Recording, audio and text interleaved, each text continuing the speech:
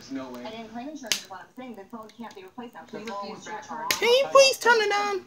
What you're entitled to is to recover your losses, your damages, okay? If you buy him a $30 phone and he's supposed to pay it, he's supposed to pay you the $30. If he pays you the $30, you're whole. You want him to pay you the $30 and then pay you $399 to replace the phone. No, so then you get the $30 for the phone and $399 to get the phone.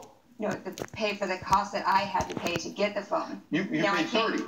Right now, I can't go back and cancel that line because it's on contract. Please win the money. Please win the money. Cancellation fee for the thing. So if I had the phone, then I could use the line. That's great, but that's why people don't put people on their cell phones. Okay, so that comes out to a total of $470 for the phone bill, $30. That's $500. As far as the loans for gas, it's things you do in a relationship when you are madly in love in a non-boyfriend-girlfriend type of professional situation.